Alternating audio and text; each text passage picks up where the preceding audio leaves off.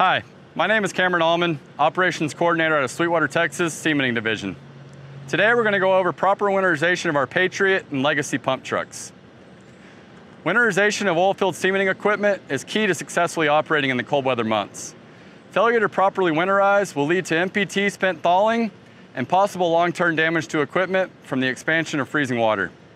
More importantly, if process and procedure is not correctly followed, the potential for personal injury is dramatically increased. Following the steps laid out in this instructional video will ensure you success in the field. Follow me as we start with the Legacy. At this point, we've sent all of our water back to the frac tank. We're completely rigged down. We're ready to drain and fan the pump. Any suction with a cap on it needs to be removed before starting this process. We're going to start off with our centrifugals. We'll get driver's side water pump, come around, get our driver's side boost pump.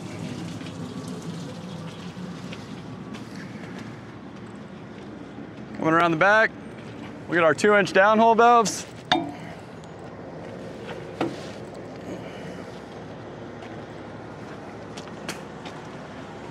Our prime up line release valve.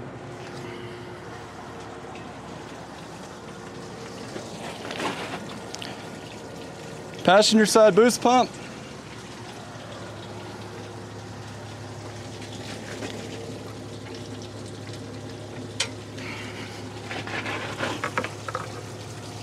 And our passenger side water pump. Not all trucks have a belly dump on an air actuator. It's real convenient when they do. Now we're ready to go upstairs and open up all of our air actuated valves. You want to make sure your 1 inches are open. Open up your outside triplex sections, all of your interior and exterior valves.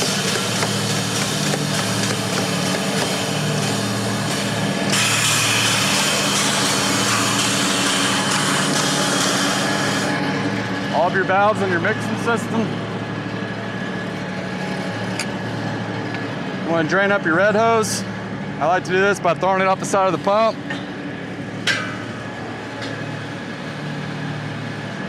Your displacement tank handles, and your mud line. Now that you've got all the valves open on the pump truck, ball valves, you want to leave cracked at half so no water gets behind the valve. And we're going to go ahead and start fanning. You want to engage all of your centrifugals. Put your pumps in 4th gear.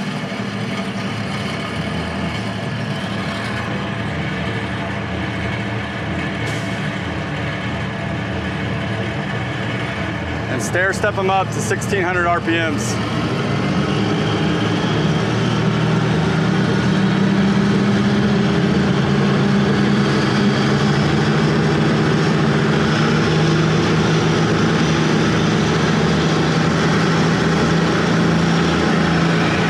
Now we're ready to go down and make sure everything's draining properly.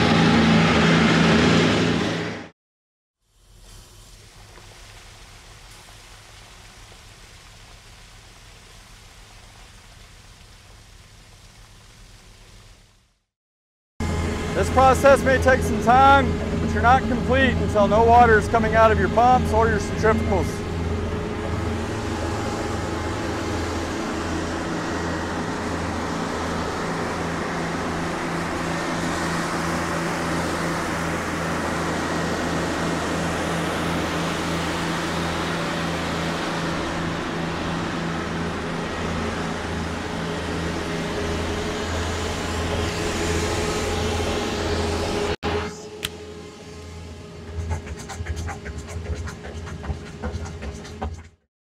So you verified water's no longer coming out of your triplex pumps or your centrifugals. You want to go ahead and idle down. Bring your pumps to neutral.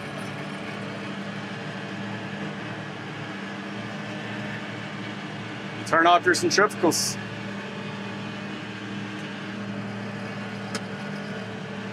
You're winterized. Now we're over here on a Patriot. You've pushed all your water back. Your suction caps are removed. You're gonna start off, get your water pump, directly underneath.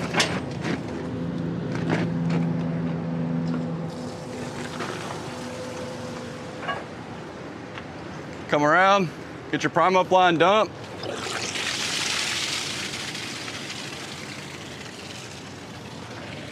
Your 2-inch downhole valves.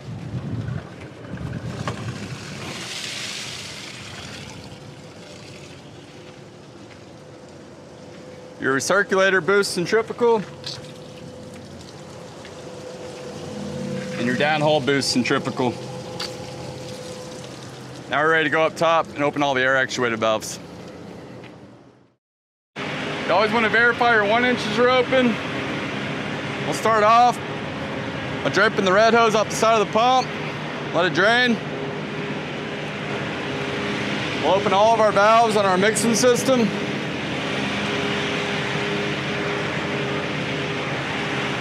Make sure you crack them back to half so no water gets behind them. Come over here, we'll open all of our interior and exterior air actuated valves.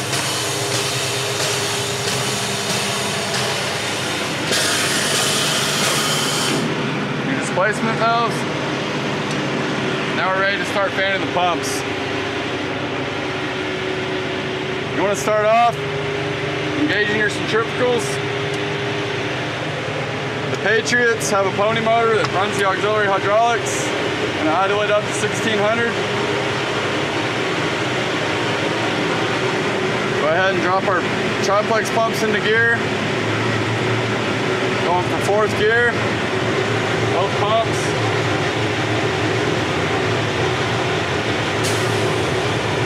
Go ahead and stair step our deck motors up to 1600.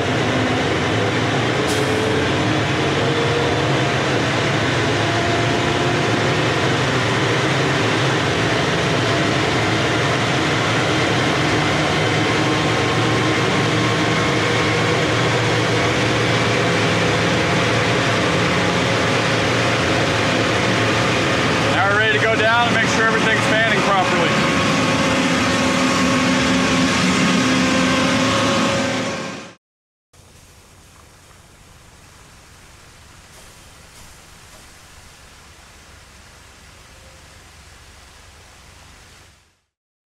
As with the Legacies, you want to continue this process until no more water is coming out of your triplex pumps or your centrifugals.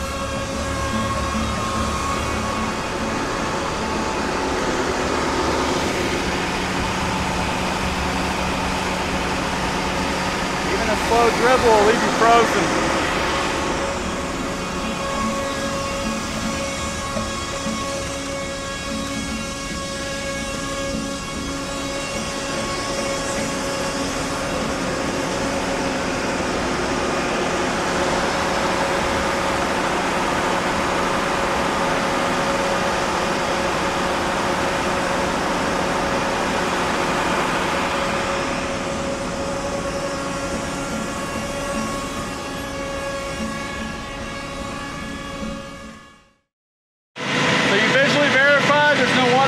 Triplex pumps or your centrifugals, now you're ready to shut it down. You want to go ahead and idle down your pony motor, disengage your centrifugals, idle down your deck motors, drop them out of gear.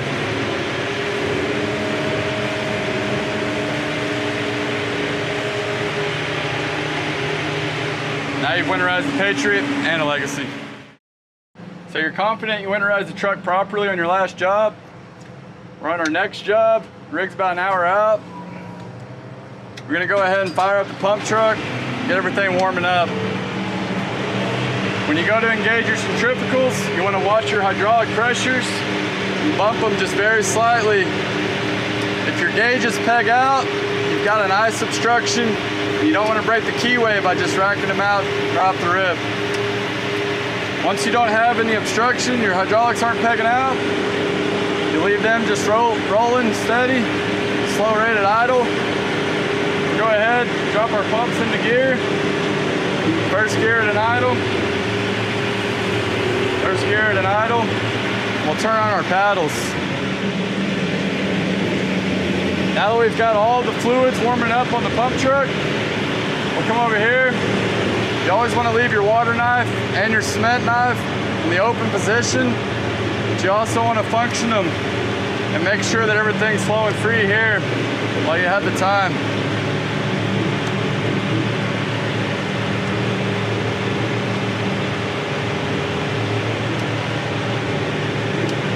Now that we verified that everything's warming up, everything's clear, we'll wait, bring water on the truck.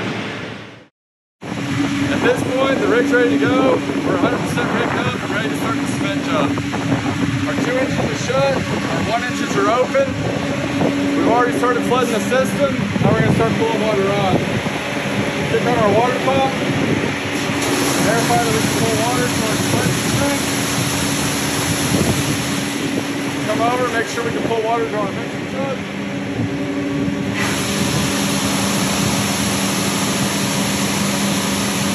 Now that we can pull water on, go ahead and turn on our recirculator pump. Make sure everything's clear there.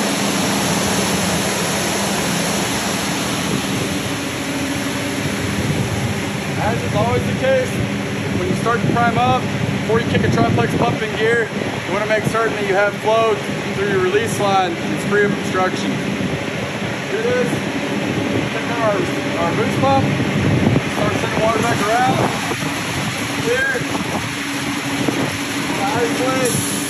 Make sure that you can go through either side of your triplex pump.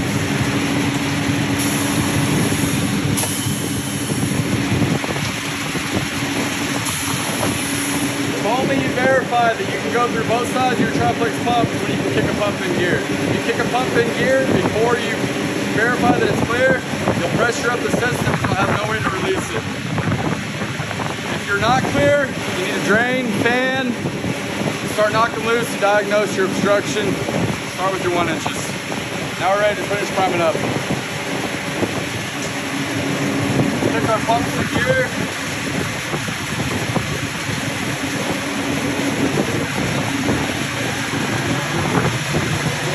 Let water around.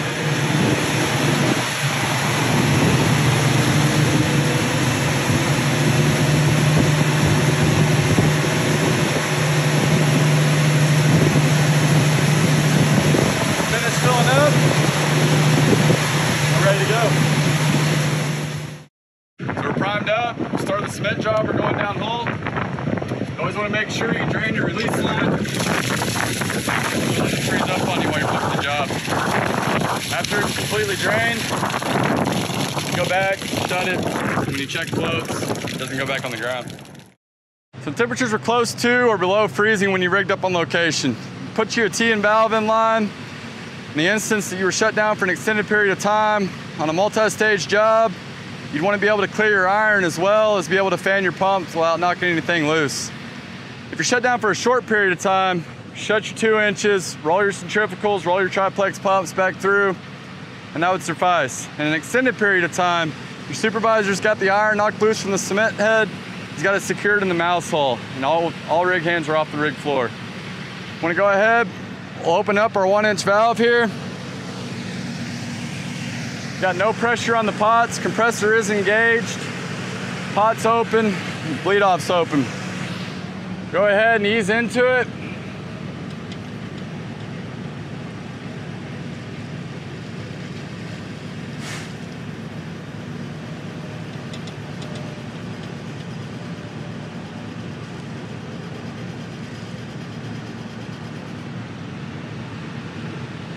Now our iron's clear to the rig floor. We've drained and fanned our pump.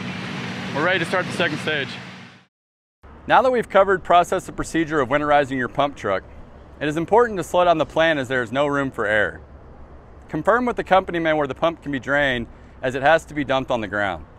It is NiEnergy policy that no fluids leave the well site. Depending on the size of the rig up and temperature, draining and fanning may need to be done prior to rig down. You'll need to open all air actuated and manual valves. If water does not come out of all drain points, clear the obstruction before proceeding. Once you have visually verified everything is draining properly, you can begin the fanning process. Remember, centrifugals and triplex pumps need to be ran until there is no more water coming out of the drain points. Air tanks on pumps and tractors need to be checked and drained of all water as well. It is also imperative to drain and fan auxiliary boost trailers on location. Keep in mind, backup pumps need to be 100% tied in, warmed up, and ready, but only need to be primed in the event you must swap. Even in the heat of the moment, all winter prime-up procedures must be followed. By now, I hope to have conveyed how vital correct pump winterization is to operate efficiently in cold weather. If you have any questions pertaining to anything covered in this training video, please reach out to your district QA/QC, field supervisor, or coordinator. I'm Cameron Allman. Stay safe this winter.